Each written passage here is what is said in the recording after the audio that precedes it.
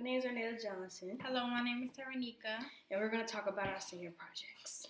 Well, basically, my project, I'm feeling real confident about it. Like, I've been working on it for the past 2 years. I did for junior project. My topic is female genital mutilation, basically female circumcision. I feel like it's a big topic because a lot of people don't do it. So I'm feeling real confident about my documentary.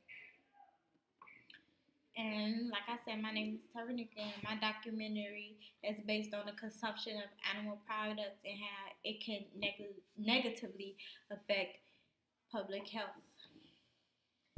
My biggest struggles would be finding people to interview because my topic really doesn't happen in the States. It mostly happens in Mid-Eastern Africa. So it's hard. It's been kind of difficult to find people to interview. My success is that I've been reaching out to a lot of different groups like the Arcade Project in United Kingdom. They've been a big help to me with information. So I'm sticking to it. I'm striving. I'm going to keep grinding my hardest to find interviews and stay positive. Some challenges with my product, I would say defining the full definition of what is healthy, because you have people that have different aspects of health. So, for example, on one hand, people think that the vegetarian way is the best way to be healthy, and other people just say you have to maintain balance in a diet. And I think that finding the research on it made it real challenging, because you had these two different aspects and you really didn't know which one. I really didn't know which one to go with for my project. So, but some successes that I had is basically interviewing people. I went on a trip to Fair Oaks Farm where I really got to know about the consumption of milk, how it can be positive and how it could be negative, like environmental wise, with methane gas, stuff like that. My recent research would be that like the thing and like my topic is still going on. Like, it's been banned for like a few years now, but people are still doing it in their homes on their kitchen tables with butcher knives. Like, it's not practiced in a hospital. It's not like a medical procedure.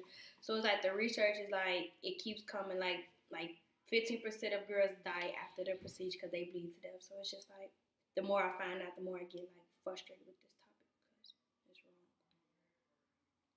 wrong. Recent research that I found on my project is basically the BMI scale, which is a formula that determines the average weight of a human being. And I recently found out that a person, depending on what height you are, there's a certain BMI mass that basically average out how much you should weigh. And basically different heights have different aspects of what they should, how much calcium and fats and stuff to consume other than a 6-foot male. So, okay. See, yeah. I learn something new every day. Knowledge.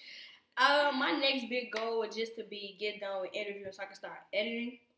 But we start presentations in April, so I'm really energetic about showing my PowerPoint, my documentary, and to get like feedback, because I know a lot of people don't know about my topic, because a lot of people still shocked I'm even doing such a graphic topic.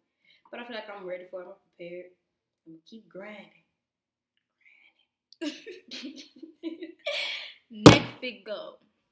Well, my next big goal will basically be to I really want to have an organized I say posture based on Stand still. Yeah, based on my documentary. I want it to be in order. I want it to have all the qualities in order, such as it's starting off with what is healthy, and probably like Act 2 referring to the positive and negative effects of consuming dairy products and eating meat, to the solution of what can we do to stop obesity and stuff like this from occurring, and how can we maintain a balanced diet. Well, I think that's all for today. Signing off, I'm Arnelle Johnson. I'm Terranika, and we are out.